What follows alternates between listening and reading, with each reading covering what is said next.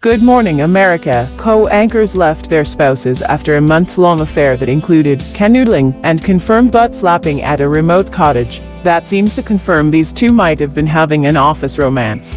Holmes, 45, is seen in a video getting a piece of Amy's butt as she reportedly brought in supplies for an intimate stay at a remote upstate New York cabin. There are also photos of hand-holding, nights at the bar, and at least one staffer who tells the New York Post that the couple has been very careful behind the scenes to keep their affair secret. Now both appear to be laying low. Robach, 49, has deleted her Instagram page, which had over 500k followers. Holmes has also deleted his Instagram and Twitter accounts. Robach has been married to husband Andrew Shue, who played the role of Billy Campbell in the popular Melrose Place series, since 2010.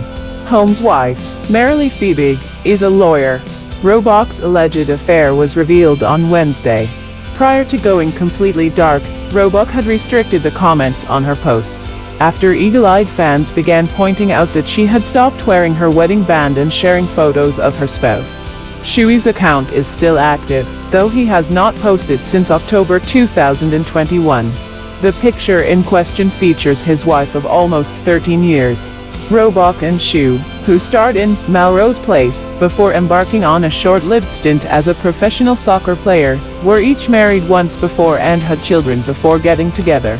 Robach was married to former MLB player Tim McIntosh from 1996 to 2008. They share two daughters, Ava, who was born in 2002, and Annalise, who was born in 2006. Shue was married to floral designer Jennifer Haganey from 1994 to 2008. Together, they had three sons: Nate, who was born in 1997, Aiden, who was born in 1999, and Wyatt, who was born in 2004. Below is Robach and Shue's complete relationship timeline, though the images do not necessarily reflect the month and date under which they are located. The TV anchor and the actor-turned-athlete met at a book party in April 2008. Robach and Shue got engaged in September 2009. The pair tied the knot on Robach's 37th birthday at the Lighthouse at Chelsea Piers in NYC. Robach revealed in November 2013 that she had been diagnosed with breast cancer after having received a mammogram on live television the previous month. She underwent a bilateral mastectomy, during which doctors discovered a second malignant tumor in her other breast. The cancer had also spread to her lymph nodes. In September 2015, Robach admitted that her cancer diagnosis and treatment took a toll on her relationship. "This was not something I would wish on anyone's marriage, but I think it was especially hard on a newer marriage. All of a sudden, I felt like I needed Shue in a very needy way, and that's not my personality," she told People at the time. "When I had my crisis, I completely crumbled. It threw everything up in the air. It was rough for several months. We knew what we had when we found each other," she continued. "And we knew that if we could just get back to what our connection was about and just be honest about the fears, then we could get through it."